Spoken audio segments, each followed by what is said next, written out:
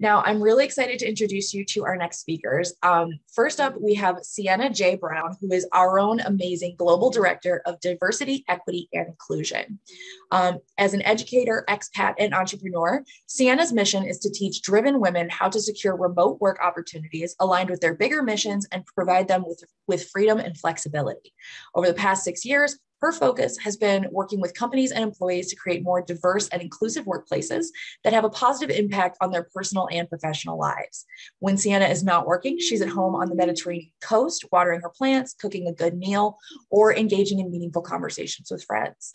She's going to be joining in conversation with our own absolutely stunning Arushi Grover. Arushi joined us in a part-time role last year and has since joined our team full-time as a summit coordinator. I'm so happy to get to sit in on this talk with two amazing women that I'm so lucky to work with. So I will turn the floor over to you. Take it away, ladies. Thank you once again, Meg, for the lovely introduction. I know Sienna and I are flattered right now. So diving right into it, Sienna, I am absolutely honored to be talking to you today. Let's begin by learning where you are located, because I know you're a traveler, and how did you start your journey at PowerToFly? Yeah, absolutely. So again, thanks, Meg, for the lovely introduction. Also, welcome to everyone who's watching, and thanks, Arushi. I'm really excited to pick up this conversation. So a little bit about me, like how Meg had shared in the intro. So I'm the Global Director of DEI here at PowerToFly. And it's interesting, right? So if we're going to think about my title, global, where am I located? So I'm originally from New York. If there's anyone from Brooklyn watching, hey, but I have actually been living in Spain for over 7 years, right? And so when we think about the global aspect of it, something that I really focus on is cross-cultural communication and understanding. What is it like being in a place that isn't necessarily your home country? What is it like communicating across languages, across cultures, different personality styles? And when we think about actually my journey to PowerToFly, it's so interesting because I know that in this conversation, we're talking about how to become a global director of DEI, but I also want us to think about if you're interested into transitioning into the world of DEI, if you're looking to make a mid-career pivot that's more aligned with who you are and the impact that you want to be making on the world, definitely be taking notes, right? So my journey to PowerToFly was actually very round circle now that I think about it. So Seppi, who has been a really good friend of mine over the years, actually introduced me to PowerToFly. I think it was maybe in the fall of 2019. And she was like, hey, there's this really great company. I think it could be a really good fit for you with the company that I have called Mastery Move Abroad to host a chat and learn. So if y'all don't know what chat and learns are, they're great daily events that we have where you can hear from different thought leaders, experts, career mentors, all of the great things. And so I actually gave a chat and learn at PowerToFly talking about working remotely. And it was during the pandemic, I think it was around March, et cetera. But when I was sharing about working remotely, I was also obviously talking about how do we do that as women? How do we do that as women of color? How do we really start to pave the way for what we know that we deserve and what we're worth, but doing it at companies that care? And so that led to full circle when there was an opportunity for a DEI position at PowerToFly. Lauren, one of our head of marketing community, actually reached out and she was like, hey, there's a really great fit. I think you might be a good fit. And so for those of you who are listening, when I first joined PowerToFly, I came on as a consultant and trainer. And if we're looking at my resume, my LinkedIn, CV, whatever you use, it was my first official DEI position, right? But in that short amount of time, been able to come in, make impact, lead the way, and then now be our global director of DEI, right? And I think a little bit over a year's time. But what I really want to focus on with this story is that sometimes it just takes showing up and providing value for companies, for individuals in conversations and connections, but talking about what actually matters to you, right? So talking about your mission, talking about your values, talking about the impact that you want to make, because sometimes you don't necessarily know when the opportunity will come, but as long as you're able to communicate those things with clarity and confidence, that will help you start really being able to create your professional story and then also be able to make those mid-career pivots. Amazing. Wow, you just walked me through this entire journey. I have the good fortune to work with Seppi and Lawrence, so I feel really happy to be on their team. But you've said so much about being a global director, right? So you were from New York, you went to Spain. Obviously, there's a lot of confusion, intercultural identity. There's so much to unpack in this whole thing. So, maybe just like focusing a little bit on that. Did that sort of play a role into your market and community management experience, which you previously were in? Because DEI was, this is your first role that you had here at PowerToFly. So what was it like to be that community member and then showcasing that as a global DEI strategist or consultant at the PowerToFly? Yeah, absolutely, Rushi. So that's a really great question. I think I want to talk to y'all for a second. Those of you who are watching, right? I always laugh because, again, if you were to look at my resume, my LinkedIn, et cetera, it would be like, what does this woman really do, right? I went from a long time ago doing fashion PR to travel experiences to being in community management to then going into business development. But something that I think is really important is how are you always connecting the dots, right? So although the titles might have been different or the fields might have been different, something that was always really important to me is like, how are we creating safe spaces for underrepresented individuals to feel like they belong? And how are we doing that? Building it from the ground up and focusing on community based on authenticity and actually showing up as active allies, right? And so outside of all of the work that I've done in like my 9-to-5s, I've also been building an online educational platform and community for women, specifically women of color who are looking to find remote work and move abroad, right? So again, DEI has always been a part of my DNA. This goes back to like when I was a child and I was too white to fit in with the Black community, and then like the token Black girl to fit in the white community. So it was always this identity shift of like, who am I? Where do I belong? And it wasn't actually until after college that I was like, oh, I'm just starting to find other people who are kind of like me, finding that sense of community. So it's always been really strong or important for me to be able to say, how do we create that no matter where we go? And so when I think about marketing and community management, what I've done in the past, especially the global aspect, as I was growing my business, I really started speaking more. So giving TEDx talks, getting international press, et cetera, but talking about things like, what does DEI look like in Europe, right? What does it look like in tech? How are we diversifying the world of remote work? When I first started my company, and also when I was working at one of the top co-living spaces in the world, it was like, my focus is on remote work, but I'm like, how do we get this to look a little bit different, right? How do we get to start bringing different people together from cultures, communities, et cetera, building community, but based on empathy and compassion and understanding. So again, I'm sharing all of that to say it's about, although you might have a lot of different things on your resume, whatnot, but it's like, how are you connecting the dots, right? How are you really being able to lean in and say like, what is my story? And then how can I communicate my story, my experience, and my expertise to kind of find, in Spanish, you say like the hilo rojo, like the underlying thread that links it all together.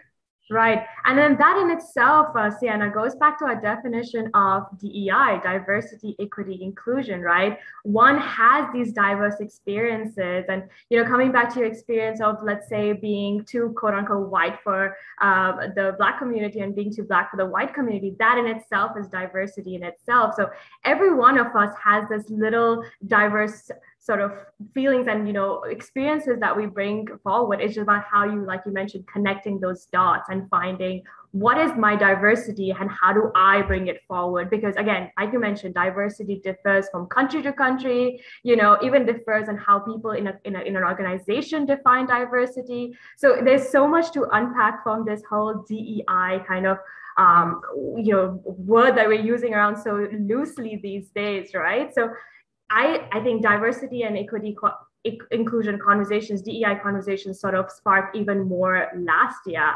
after the incident of George Floyd, right? Unfortunately, that was when we started talking about DEI.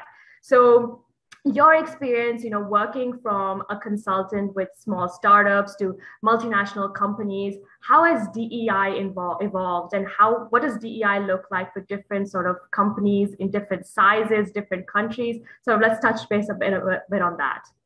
I love this question, Arushi, and I think you leaned in on a really good point, right? I think DEI is something that just kind of like lives in this bubble for a lot of people instead of saying, hold on, diversity is also diversity of thought, of personality. Are you introverted or extroverted? But making space for all different types of people in the room, right? But if we're thinking back to when the murder of George Floyd specifically and how that impacted not just companies, but also individuals, I think that it was the first time in a very long time in history where it was kind of like, it's time to start taking action, right? So we were really seeing like now just companies not just like talking the talk and being champions, but actually having to do things about it, right? And so something that I really love is having a sense of intentionality versus how are we not just doing things to do them, but actually creating strategic plans and doing things like identifying what does diversity look like for our company? Who do we need to be bringing in? But also, how are we creating an inclusive space so that when we do attract more individuals,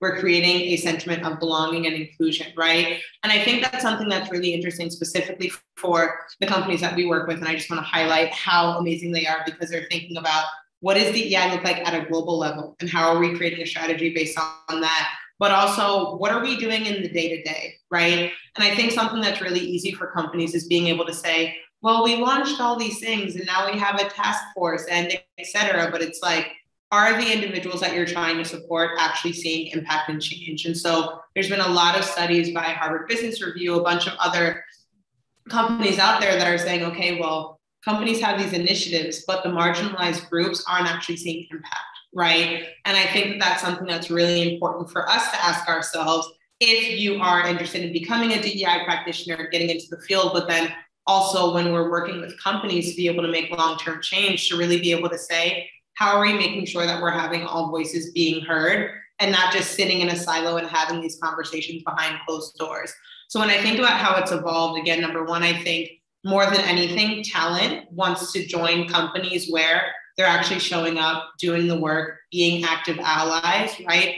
It's one of the top things that individuals are looking for when joining companies. And then I also see, again, like companies, I don't just want to say like putting their money where their mouth is, because it's not just about money and budget and all of that stuff, but it's actually saying, what are we doing on the day-to-day, right? How are we showing up for the most underrepresented person in the room? And realizing that this is a marathon, not a sprint, right? So it's not about just trying to make quick change, but actually really being able to see the impact that we can have in the long term. Amazing. So the intention behind it, why do you have DEI in your particular company, right? What is the main goal of having DEI in the company? Are you just doing it to tick that box, or are you actually doing it to get each and every employee of yours involved and make them feel like they are home, they can be their authentic selves, turn up, especially in a remote environment? It's so important because that's that intrinsic motivation, right? The fact that we at PowerToFly, a remote first company, everyone shows up to work, things get done, right? That's because we feel that urge of, I can be myself, I can have a conversation with you offline, the same conversation. So it's about companies giving people that space to express themselves, be their authentic self, and honestly, that's why people show up at the end of the day, right? Why would you want to go into a room where you're not valued? So yeah, I think that's a very important point. But you specifically as a global DEI director, it's a very fancy, very big title. So how do you think about the underrepresented person in the room? What are the 3 steps, or what are some action strategies that you think about when you think about DEI? I love that question. Okay, the first thing that I was going to say is practice active listening, right? One of my favorite books is Ego is the Enemy by Ryan Holiday. And it talks about sometimes the best way to learn is to take a step back and actually listen, right? And so sometimes we might not necessarily know who the most underrepresented person in the room is unless they feel like they have the psychological safety to share with us, right? So I really think, number one, being able to practice active listening and actually being able to create space to listen and not just react, right? Number 2, be strategic with the questions that you ask and be strategic with communication, right? Because again, something that I think about is how often do you share an acronym without context, right? And then maybe people have to spend 5 minutes searching, ooh, what does this mean? I have no idea, but they don't really want to ask, right? Or when you're sharing something internally, how are you making sure that you're using basic, easy to understand language? When it comes to meetings, something that I really love when we do on my team is like, we have connection moments at the start of every meeting. So we open up, not just diving into work, but saying like, what was your favorite holiday memory? Or do you prefer the beach or the mountains, whatever it is, but switching that up so you actually get to know the people that you have in the room so that you can say, okay, well, what are their personalities? What have I learned about them to then be able to see how it all fits in and really be able to support those who are underrepresented. And then the last thing that I was going to say is, sorry, I'm thinking about this because it's like, realize that it'll take time and work. And I say that because a lot of people want easy fixes of like, oh, but do I have time to send out a survey to ask my team, how do they like enjoying feedback and then come up with a strategic plan around it?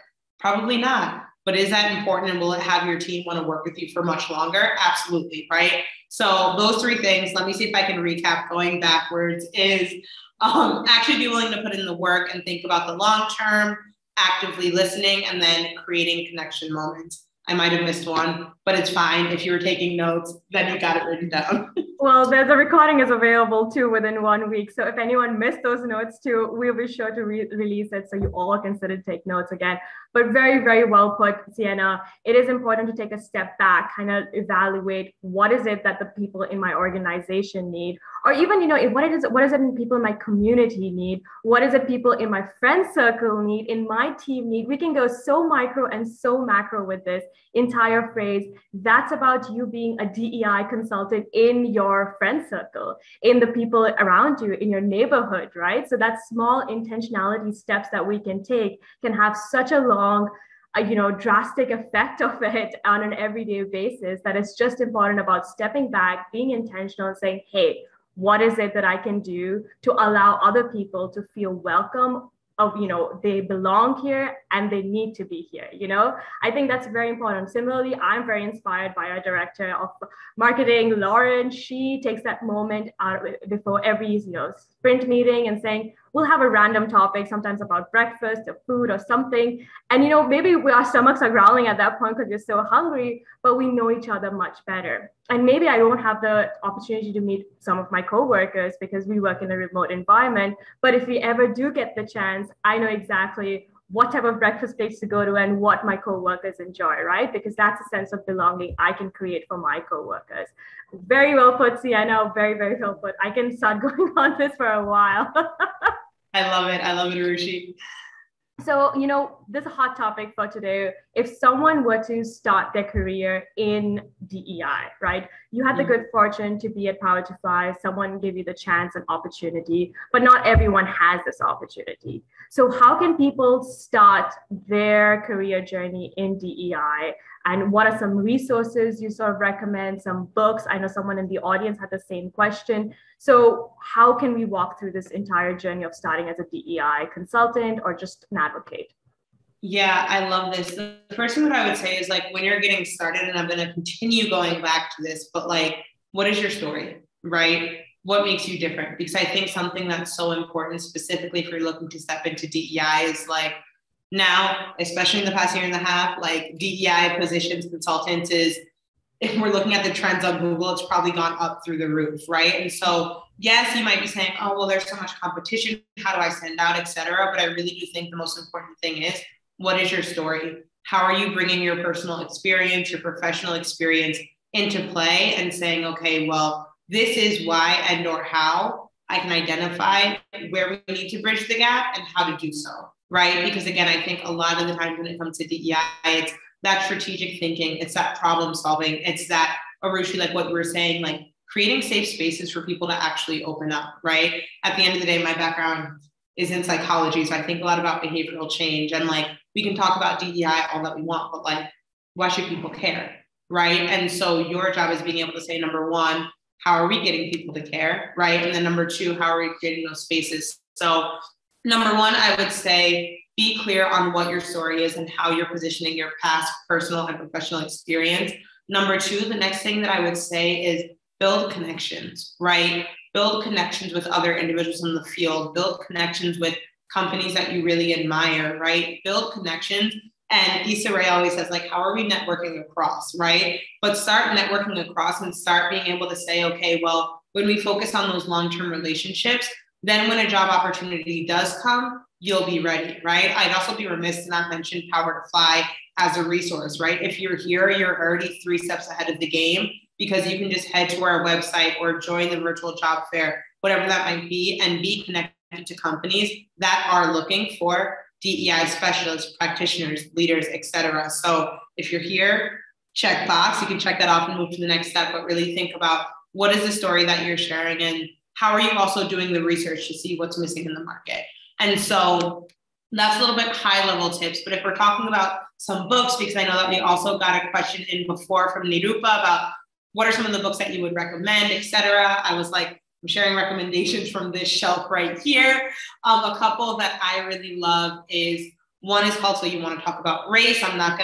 You can Google them, etc. I'm not gonna list the authors right now, but So You Want to Talk About Race is a great book to read.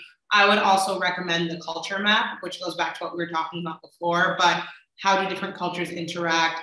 How do they work together? What does DEI look like in different cultures? I also think the marketing team read that before with Lauren. So love it. Love how at PowerToFly we're so aligned.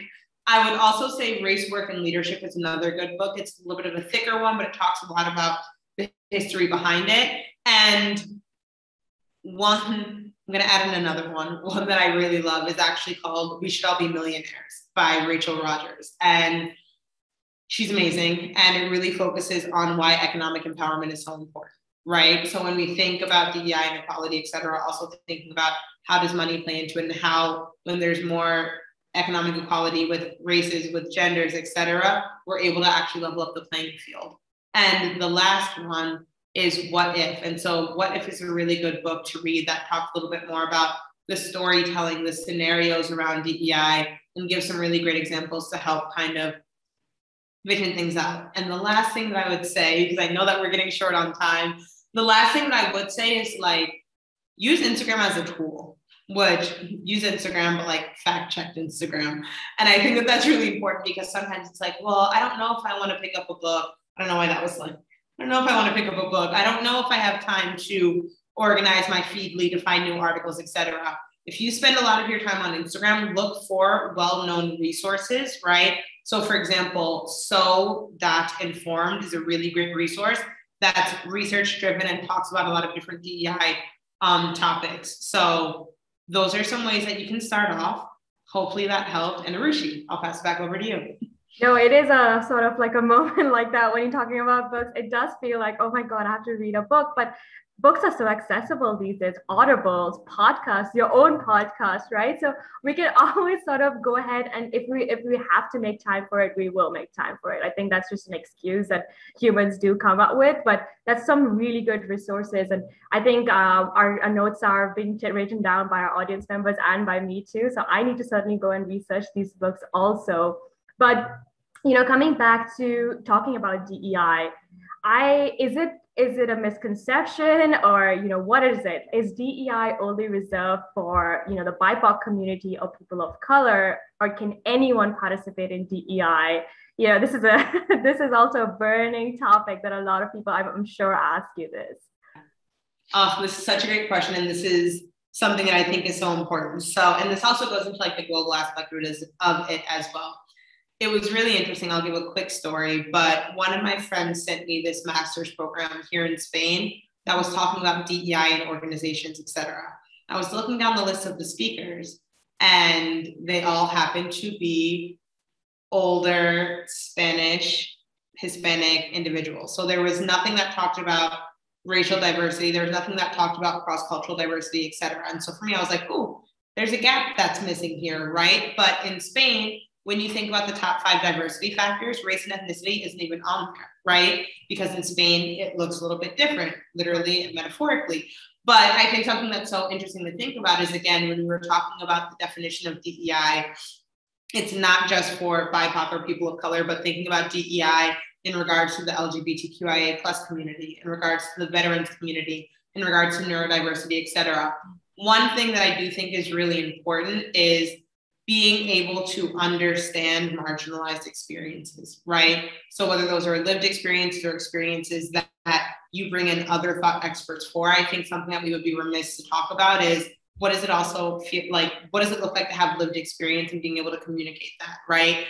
And so I think that when we are thinking about practicing DEI, being DEI champions, et cetera, it's not for the BIPOC or the POC community, but also like allies. Like allies are maybe one of the most important resources that we have, and not just having allies, but active allies, right? So being active in your allyship, also being able to create space and give space to voices that matter. And also something that I think is so important is representation of different individuals, and realizing that there's this saying, but it's like, you can't be what you can't see, right? And so just saying, how are all individuals and companies being able to say, hey, there's someone who not just looks like me, but sounds like me, or can relate to my experience, or maybe comes from a similar socioeconomic status, et cetera. So definitely not just for the BIPOC community, but I do think something that's really important is being able to either speak for, be an ally for, or bring in voices that have had lived experiences as a marginalized individual, whatever that might look like.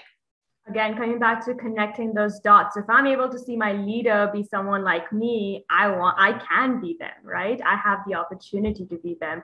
Very well put. So, coming back to intention, you've spoken about intention so much. You've spoken about DEI, being intentional in that whole form.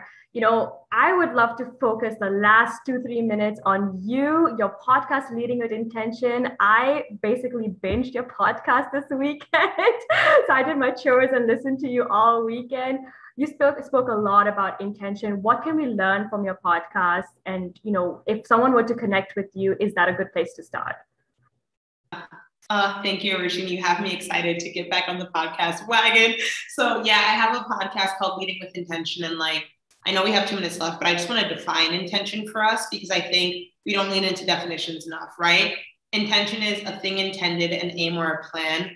But also in the medical world, it means the healing process of a wound.